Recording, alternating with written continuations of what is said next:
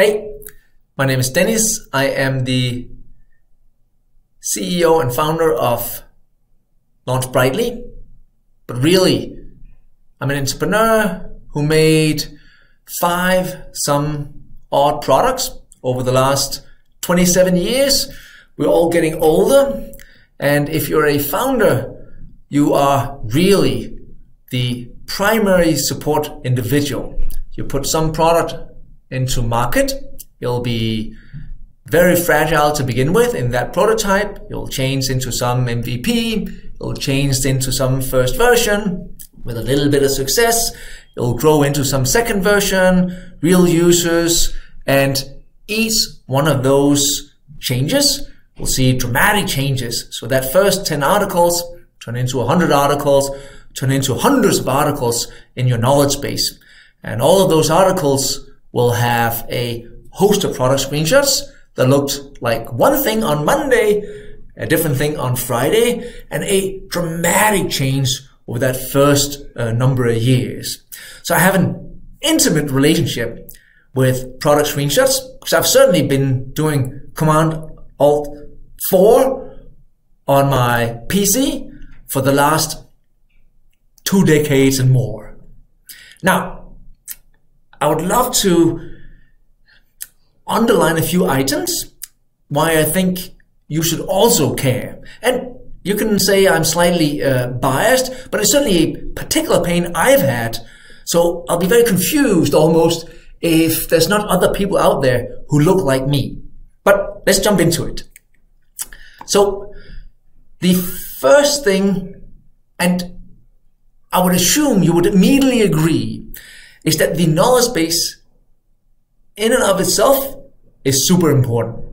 I think we figured that out many moons ago, but we can add a few stats to that. And again, don't take these two as conclusive stats. You can find your own, and there's plenty of others out there. But if you build any product, there's certainly no version of that for where you don't have a knowledge base. As in, I just can't compute a setting for where one would believe the product is so good that I don't need a knowledge base. That's some sort of utopia. So here's Zendesk, and surely they're biased, like we all are. But almost all, 91% of customers said they would use that knowledge base if it was made available. And then again, we all know this. Go no further than you having some trouble on some B2C tool that you used yesterday. I'll go to Google, I'll search for it, and I just expect, first of all, that the help center and knowledge base, etc. are well indexed, and I can find it, and they're at the top of the results, and when I click into an article, it'll help me solve my issue. Just an expectation. Again, here's Forrester, who suggests, on the other hand, given a list of opportunities, if you stack rank them, the knowledge base is actually on top. As in, I even feel that I actually rather, on my own volition, read a really good article, as in a solid piece of documentation, versus that of having to email somebody at some generic email, hoping for a good response time, which might or might not be the case, or chat with somebody who might or might not fully understand what it is I'm trying to solve, which I feel is kind of very unique to me. If I could, I'd just rather jump into some good documentation. And again, don't take these two as conclusive. Go find your own. And I don't think this is really a dramatic statement. So now that we know that this is something we should and must put in place, what I like on top of that is it's not just that set of external constituents that we're doing it for. There's that whole set of internal set of constituents, and not just the internal knowledge base. By the way, and as a side note, I've always been a fan of collapsing those two things into one, not as two separate things where, hey, we run help.company.com on Zendesk, we run our internal knowledge base on Guru, and the internal one will be super kind of intimate. Keeping those two things up to date, having that many secrets which you can't tell in public? Side note, that's not what we're here to talk about today. What I do like, though, is that having it in good order just makes for happier agents by whatever definition of agents we might all have. And not only that, they're just more productive. And again, I think happiness and productivity might just go hand in hand. Now, if we know that there's a knowledge base, probably forever growing and in some capacity, I think you can make a statement that product screenshots are powerful. And why? Well, the first part, and this is probably not even opinion anymore, but real research and enough papers that all of us can kind of pick up for where visual communication are just easier to consume. And don't necessarily go for my bullets here. Go find your own papers, but even kind of common sense, right? As in, I'm trying to pick up some course in college, at uni, and if there was no visuals in that particular textbook, I'm not so sure I would have been able to kind of complete that particular course. I rely on that in many places to pick up new material. So just common sense, my own personal kind of experience, but then backed up by a set of papers. We can just transmit more information quicker to the individual through imagery. When I say imagery, for most software products that we're trying to support and provide good documentation for, that tends to be, at least in large part, product screenshots.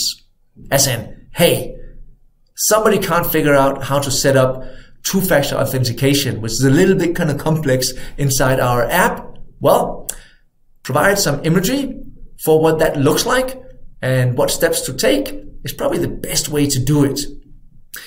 Now, on that, what I like, on top of just the pure fact that there's more bandwidth on imagery versus words, and again, I don't think there's a words versus imagery discussion to be had for where I need good product imagery along with good wording around it. It's not either or, it's just one for where I can't really escape the product imagery. But I do also like that I can bond, if that's the right word, with my users in a much stronger way using imagery in ways I can't really do in the same way just using words. For that alone, because really in the end, if I were to whisper anything, what I want are not just users, I want advocates. I want people to kind of fall in love with what we have and be so excited and feel so well educated that they're confident enough to tell other people on how to use this application. And that engagement, that's something which you can dial up as you use these product visuals. That emotional kind of reaction. Remember, people many times arrive a little bit frustrated. It's not like we are picking them up on their best day. We're picking them up in a moment for where they're not ecstatic, to put it politely. The actual comprehension of the material, the ultimate goal, is not just one for where I want you to be able to see you're in the right place, consume my material, solve your issue, and be on your way. Absolutely, I want that to happen. But in the best case scenario, what I also want is for you to learn something so that in 3 weeks, 2 months, 7 months, you now know how to use this particular feature in our application and have no need to go into the documentation. You just know how to do it. You're smarter. That's kind of, at least for me, the ultimate goal. And as Dr. Linnell said, and I can share the paper here, which I really like, even just as a good argument for why I'm investing all this time and energy into my own product visuals is that if I could move from that kind of short-term memory into long-term memory, on what I kind of said before, which is that I don't just want you to go through the motions of step 1, 2, 3, 4, 5, 6, and 7, solve issue, be on your way, and be good with that. No, I want you to remember this. As in, today, I picked up some new information and I stored it. Long-term memory, ultimate goal. That you can increase in a very different way using product imagery. Plenty of papers. Don't have to look at this one. We can pick up a dozen or so that just confirm that my ability to remember anything for where there was a image attached to it is much higher, like dramatically higher, not one of those things that can really be debated anymore, which is nice because we have the opportunity. It's not like we are short on imagery. We might be short on kind of resources and time and energy and money to kind of do it, but we're certainly not short of that well of imagery which we can extract from, which many times is our product. So it sits there. We can take it if we want to. Now, if you do this, and I strongly recommend that you dial up the amount of product visuals that you use in your documentation. And yes, I know I'm a fan, but I do think by whatever set of metrics or even KPIs that you might use to measure the success of your knowledge base, you can improve almost all of them, if not all of them, by applying extra attention to this. I'll show you some silly ones. You'll call them naive, and that's fine.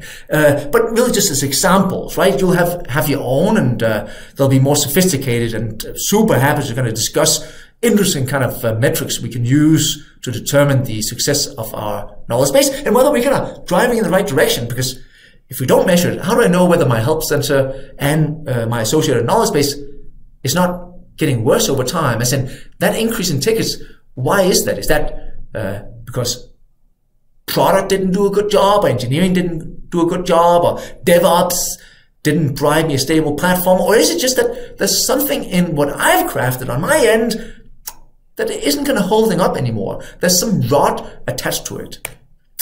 The first metric could be the duration per session. I certainly want people to consume the material in full. That's why I crafted it, and I think you should consume it in full to succeed. If not, well, then it's on me to kind of compress it. And I don't want you to sit here and read my novel. I want you to consume the most compressed version of what you need to consume to learn what I need you to learn. If you have product visuals, and it might sound counterintuitive where, Dennis, I think you just alluded to earlier that I might be able to remove some of my wording, replace that with imagery. Why would that have people spend more time? Well, many times the duration comes not from consuming what's there, but by them choosing to scan the wall of text or the material provided, perhaps even decide that I'm not in the right place, or decide this is too much for me to consume right now to figure this out. I might just surrender. Many other kind of human reasons for not to kind of engage with that material. With the product imagery, what we see is that, let me lean in. Let me actually try to kind of see what is going on here. I certainly know I'm in the right place. I can see I'm in the right place. The product imagery is what I'm looking at in the application itself. I'll start at the top and go through it. And sure, average duration will suffer from bounces and other things, but they all fall into the fact that you should be able to dial this up. And then both of these, by the way, side note, if you're an analyst, they're both a little tricky to kind of track, right? As in, a bounce rate is not always bad if you take the most naive interpretation of a bounce rate, which is that I did a search on Google, I found one of your articles, I clicked into it, I might even have consumed it in full, long duration to the end, and then I just skip it. Like, that could be a technical bounce, but anybody doing a little bit more sophisticated version of a bounce will have that not fall into that. So we can do some segmentation on true bouncers and successful bouncers. But what you want is certainly for good matches. Just as another quick comment, there's plenty of searches where they search not for the right thing, end up not on the right article, and they should bounce. As in, hey, on that question, you shouldn't be on this article. I want you to kind of bounce and jump away. Any time you spend here will be a waste of time, or kind of sending you in the wrong direction. So any good match, like this is the right question, this is the right page, you should not bounce. As in, we're good. Like, this is the date we're supposed to have. So do not bounce. This, through good product visuals on these pages, and again, this is the internet, right? Anybody gets a few seconds for where on that first scan, if I can't immediately confirm that I'm in the right place, some will just choose to say, nah, forget it. I'll jump to the next one in my list. So we want, and again, that product visual can help us have them immediately attached to, I am in the right place. Now we'll see whether the material provided to me is good enough for me to consume it in full, but I'm certainly confident I'm in the right place. Other metrics can also improve, some of them kind of dramatically. So your search performance, and again, we would all want to own the first set of results for questions about us, our product. We certainly don't want other people or allow other people to be given the opportunity to answer our own questions. I want to have control of that. And plenty of little kind of competitor hacks that we all probably worked with, or certainly our marketing and acquisition teams have been working with. But I want to own that by including the imagery, having good proper titles, alt tags, text around it will allow you not only to improve your ranking on these particular types of questions, move further up the rankings, and increase the likelihood of you being that dominant first click, but also see yourself arrive in image search and in some of the top snippets and so on and so forth. So for that alone, forget anything else which I've said, this might just be an initiative where we want to dial up some of our efforts. There's a resource here which you could check out that will have some of the same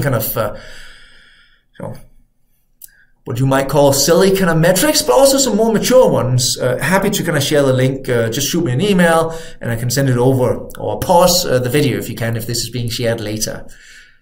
Now, there's some different types of product screenshots that we can take. There's an infinite amount of product screenshots. Well, we can probably put them into two buckets. There's the full page screenshot. Perhaps in a couple of incarnations here, there's the one for where you provide as much context as you can. And when I say full page, think large, right? What I can see on my laptop screen or something like that. And I write in my text what I think you should read from this. Then there's the other version where I want to apply some focus on some area, and I annotate it with some rectangles, circles, arrows, and so on and so forth. Then there's the other version where I need product elements, smaller extracts, many of them, and I can speak specifically to that and have it included as part of the flow of how I read the text. And I'm not suggesting one is necessarily better or worse than the other, but these are two distinct types of ways that we learn new material, and we should be aware of that as we go apply one tactic over another. And I just want to have that in mind, because it's not just about injecting imagery willy-nilly into my text. I should have in mind as in what am I trying to achieve here, and make sure that the text around the imagery supports that case. And again, they're not two. This is a Venn diagram. They'll blend into each other, for where some of the product element screenshots will be bigger. Some of the full page ones can be a little bit more compressed.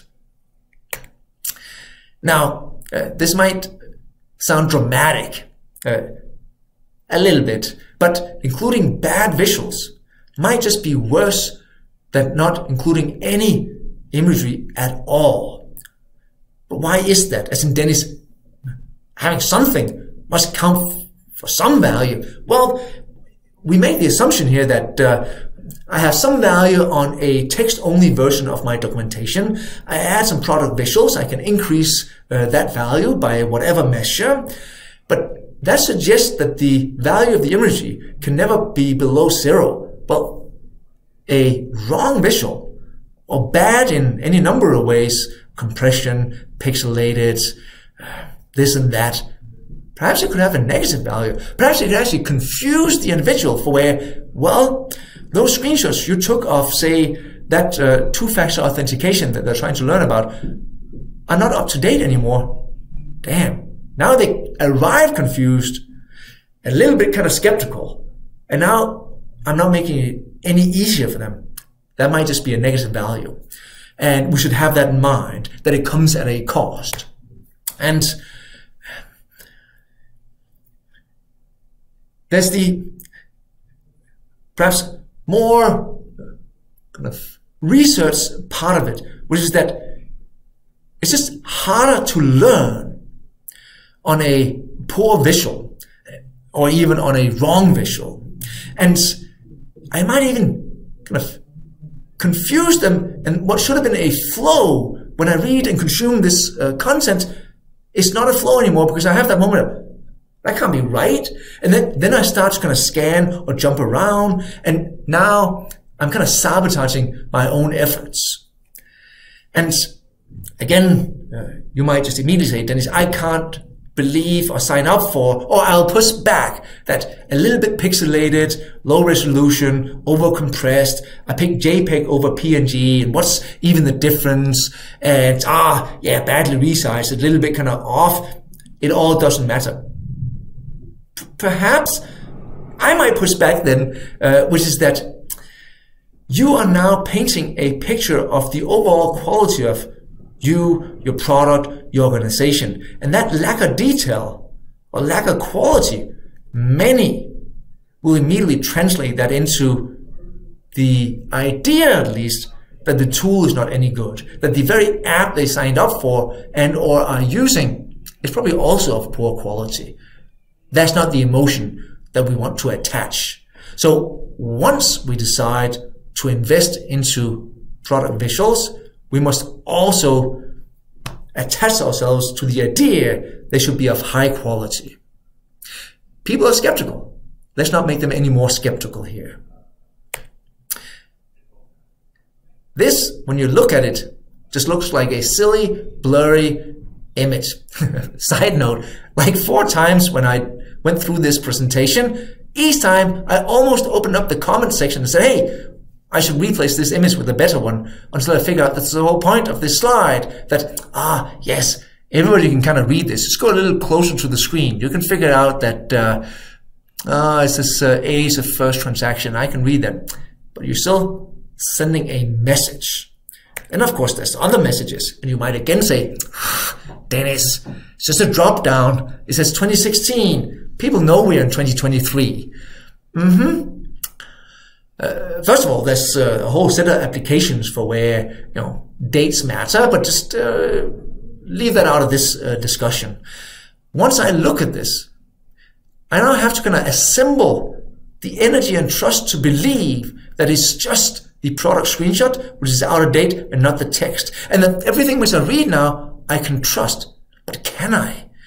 And why would I even allow for that moment of doubt, for where they are now hesitant to believe what they read and consume because it's just a little bit out of date? That's obviously the other, more kind of dramatic version of out of date, which is that the product, which, by the way, changes all the time now. There was an age, and I'm old enough to remember that, for where we would launch something every quarter, every half year. Once a year we'll have a major version kind of coming out. Now, even the most junior engineer in some SaaS product will push something to production this afternoon, because we can. And that kind of velocity will very quickly see reality, aka your product, and the product visuals you have move apart and become an ever bigger delta, to the point for where we can talk about image rot. And sometimes, sure, it'll be little things like,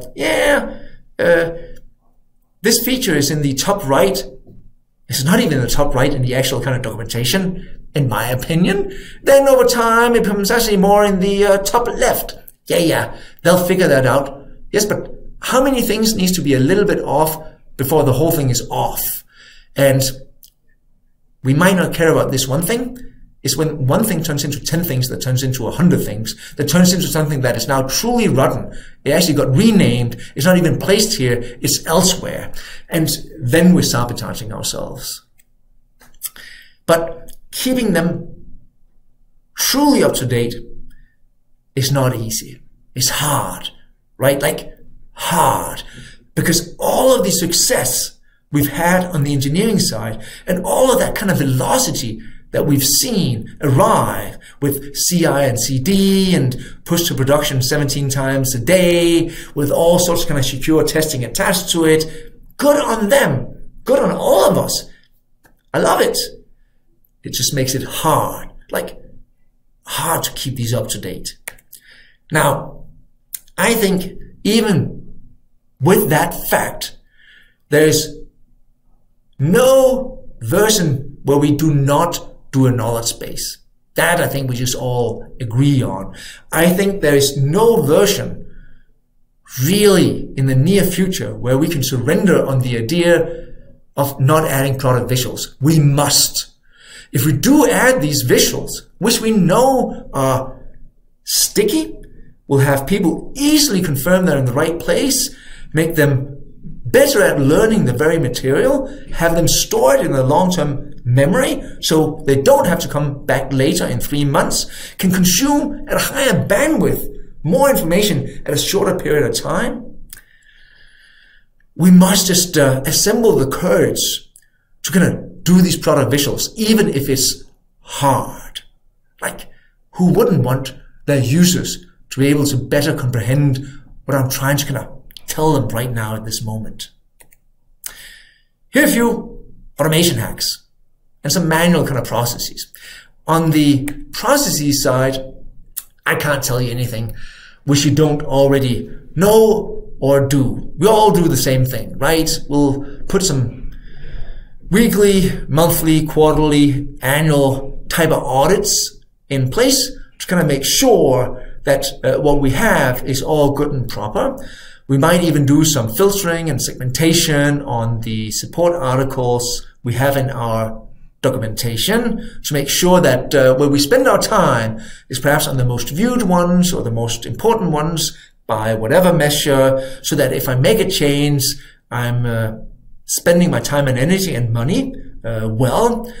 I might even have some checklists on new features that are being launched that I did together with product and product marketing folks. And we have this kind of internal Slack channel. I see new things being released ahead of time. I get access to staging. I can do some of my screenshots of learning before it's being launched. Hey, they're all good processes. We should all kind of share them with each other and make sure that we kind of dial them up.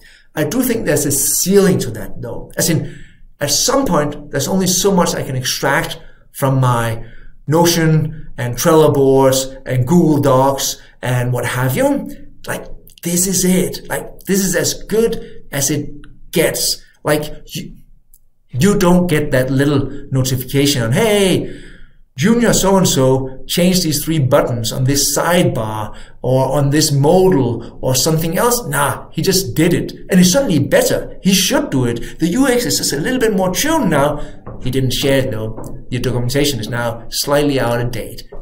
Damn, he even changed some of the wording. It's not called delete, it's called archive now because, hey, we now allow people to kind of look at what they've archived.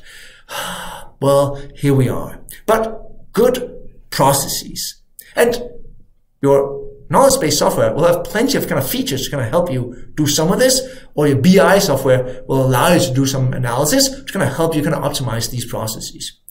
I do think, though, it's inevitable that at some point in the not too distant future, we will arrive in a automated setting. As in, I just can't create a scenario where the future is me going in, even on some small, medium-sized product, take in the hundreds, many times in the thousands of product screenshots by the way, which I only do in desktop light mode, couldn't even assemble the time and energy to do it in the dark mode, which we actually invested money into engineering, or into the German version or the Spanish version or the responsive kind of mobile version. Damn, 1,000 turned into kind of 10,000 very quickly. So it's not a human task. It just doesn't feel like a human task.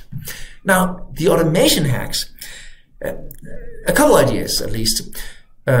It sounds like a hack. I don't think it's a straight hack, but your engineering team today will have some QA software in place or likely to have some QA software in place to test the UI. And as they test that UI, the software are many times able to take a screenshot right there. It was really to kind of test it, but they can actually give you a set of snapshots that might allow you quick access to a mini library of screenshots you didn't even know you could get access to. That's certainly worthy of a little internal kind of discussion, in my opinion. You could, which is more ambitious, but on a large tool, might be a worthy endeavor, write some custom scripts to take screenshots. Really, what you do manually, right? Command, Shift, 4, take a screenshot after you've done a little bit of inspect elements to delete some things and take some actions. It lands on your desktop. You clean up a little bit. You add some annotations. That's a process. You can kind of program against that. There's actually some folks here. Again, I can share the link if you email me, or you can just take it from here, who wrote a good little post on how they did it for their documentation, not just as a idea, but as in, hey, we put it in production. So we, on any change to the product, take a new set of screenshots. So that's it. That's my short story. And again, I might put way more emphasis on product screenshots. And you might say, yeah, I kind of agree. They're not that important, Dennis. I do think they are. And you should kind of push back here, and we'll have a little healthy debate back and forth. I'll be remiss if I didn't say that me and 5 of my propeller head friends have been sitting in a basement for the last 7 months trying to make a tool to automate this process. Not selling anything. We're not even at a V1 just yet. Love to kind of hear from you. So do feel free to kind of email me at dennis@launchbrightly.com and give me a story about where you're at, any kind of unique requests that you have. Be super kind of interested. Then again, thank you very much for listening. It's been fun. Cheers. All right, this is going to be another quick one because we only have about a minute or two. And basically the question that I think was, the highest engaged question here was, what do you think is the right ratio, like the number of images to text? Because some people are saying that a high number of screenshots can maybe disrupt the flow. And we talked about scannability earlier with Steven. Yes. And but sometimes you need that kind of step-by-step interaction. Thoughts, please. Yeah. Hello, Dennis. Welcome. We're talking about ratios. Yeah. I heard. I'm still working my video. Sorry about that. All good. Please, opinions. Yeah. I think we've actually done a little bit of work and kind of scanning some kind of those external kind of customer facing help centers and kind of done some benchmarking on that type of thing. And we generally see an average ratio is kind of 3+ screenshots per help article. I think one of the things that we kind of keep in mind on that ratio is I think Caitlin Davey did a great talk at the kind of at the Portland events on Mayer's kind of multimedia learning principles, and kind of 2 of those that we kind of take away when we kind of see those screenshots styles that Dennis had in the presentation there is kind of people learn best from words and text, and people learn best from when the exact information is pointed out to them, right? So it's probably less about the exact ratio or the exact number of screenshots that actually kind of live within that kind of article or that documentation, but applying those principles, right? Is when's the right time to kind of insert that information, right? Is what's the right combination of text and imagery, and then also kind of is that imagery actually helping to point out exactly to people what they should be focused on and what the documentation is trying to exactly tell them. Yeah, of course. And then do you have anything to add, Dennis, before we end our Q&A so quick. Nah, Josh don't need my commentary. That's good. Amazing. Well, we had so many other questions about, GIFs and moving images, things like that. Where can people find you so that they can get their questions answered about screenshots? Yeah, go. I read a paper not long ago that suddenly suggested that GIFs and similar animated settings allowed for perhaps a quicker learning in the moment, but didn't allow people to retain the information as long as static images. So I think it depends a little bit on what your objective might be. And if you're one for where you're really keen and eager to create a set of advocates that truly understand and learn your product so that in 3 months, they can not only figure it out themselves, they can tell somebody else. Static images, at least at this very moment, might seem to be superior. But you might be at a B2C like product setting for where we get 100,000 tickets and I'll do whatever to escape the next tickets. And their animations might just be worthy. But I don't think it's an either or. I think it really depends on the type of question. And many times the poor man's GIF are 3 screenshots where you show the process, right? So you can always go there. Perfect. All right. So unfortunately, we have to cut this off, but thank you so much to both of you. Really engaging talk.